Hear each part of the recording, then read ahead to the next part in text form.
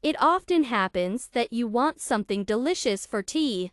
I suggest cooking crumbly apple cookies, a minimum of ingredients, a maximum of taste.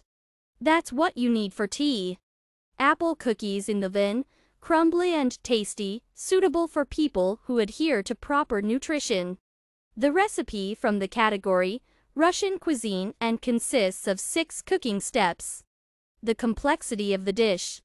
Medium. Wash the apples and grate them on a coarse grater. Melt the butter and add it to the apples. Add nutmeg, cinnamon, ginger and stevia. Add baking powder, corn and oat flour.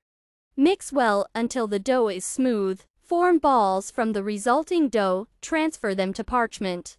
Sprinkle with sesame seeds and place in a preheated 180-degree oven for 30 minutes. Have a nice tea party.